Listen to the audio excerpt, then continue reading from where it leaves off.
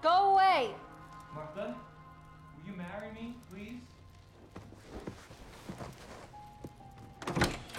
No. Why not? I asked nicely this time. You're only asking because I'm pregnant. Not true. I'm asking you now because you're pregnant. I would be asking you anyhow, just at a later date, probably. Why? Because I love you, damn it. Why else? Oh. Okay. Good answer. I guess I love you too. You guess? Well, I kind of thought that being in love might be more, fun. Yeah, me too.